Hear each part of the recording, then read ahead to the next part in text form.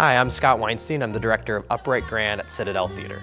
Upright Grand is the story of a father and daughter who are both piano players, but very different kinds of piano players. He's a bar pianist at an upright piano, and she is a child prodigy, Juilliard-style grand piano player. And it's the story of their relationship and the way they grow and change.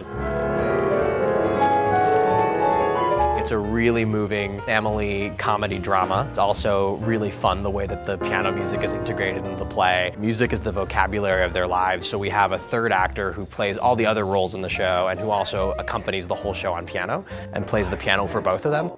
Playing a recital, which my father refused to attend. The process has been really fun. Playwright Schellhardt was a mentor of mine from college, and to get to work on one of her plays now is such a treat. What makes it unique, the way that the pianos function in this show, that we've got what could be a really simple father-daughter story, but made all the more complicated by this vocabulary of piano music.